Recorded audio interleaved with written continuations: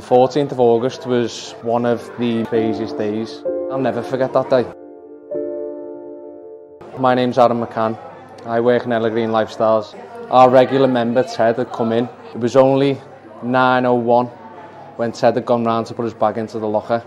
A member had alerted all our team. Ted had gone under cardiac arrest. There's a 95% chance that you won't make it if you hit 8 minutes without anyone's response. My first instinct was to run back to the reception and grab the defib.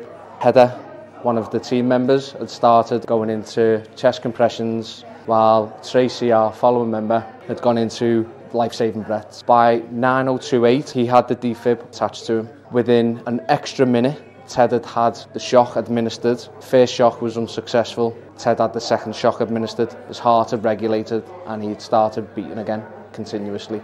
Altogether, the response of our team was 30 seconds after he'd hit the floor. The team members that were involved, I can't thank enough. The likes of Natalie, who's a trainer and assessor. Tracy, who has had previous experience with St John's Ambulance.